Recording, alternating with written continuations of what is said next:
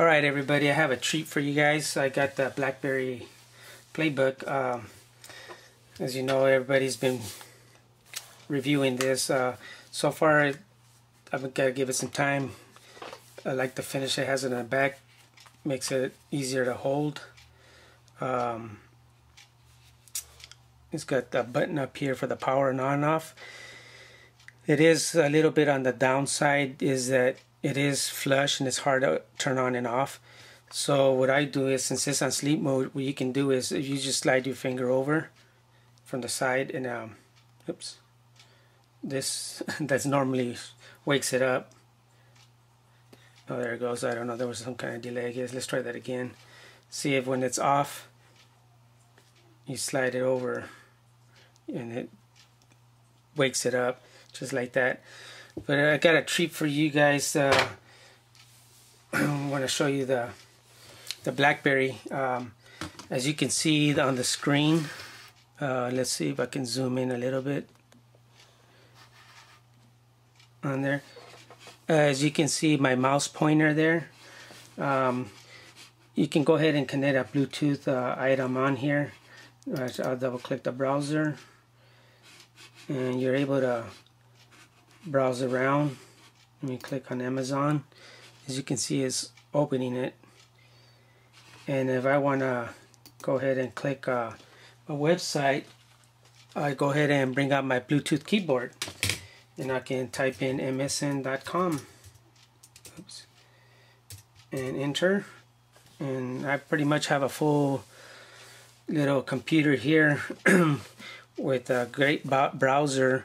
This is the best browser on a mobile device or tablet so far that I've used. It's very close to my desktop experience on it.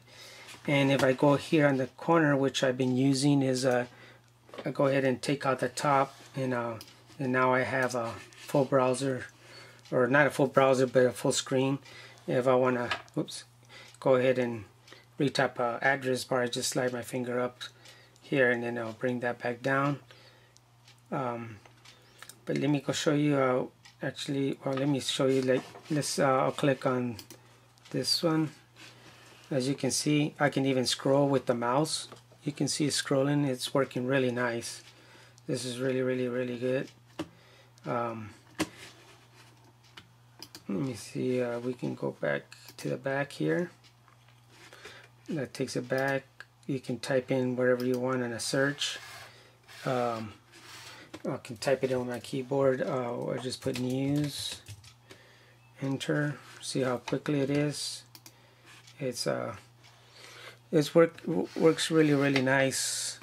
Let me go ahead and show you. Let's say you have your keyboard here. I haven't got a case for this, but I think I'm gonna pick up a case like the Galaxy Tab that, you know, I can kind of use it like a stand and case at the same time, so that way I could be able to kind of hold it like this and use my keyboard as well. But I'm also using the Bluetooth mouse here. And let's see, I'll show you. Let me open up, or actually let me go to show you a Word document. As you can see, I'll just click new, loading, and let me see, I'll make it bold. I'm going to tally pad. This is a test using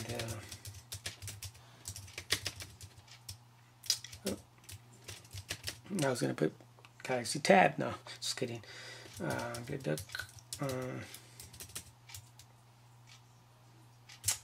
Using the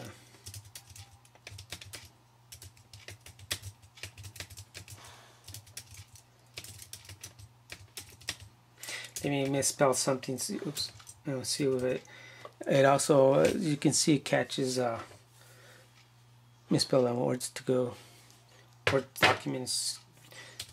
So that's pretty nice, and you can scroll around as well and see if you can highlight it. If you wanted to select text, in this case I was highlighting just this part with the mouse. So it's working pretty nice with the Bluetooth keyboard and mouse. So anybody want to try it can, I'll do copy, and then let's go down here and paste it, and there you go. Exactly what I highlighted. It was able to paste it on the bottom line where I chose to paste. So it's working really nice.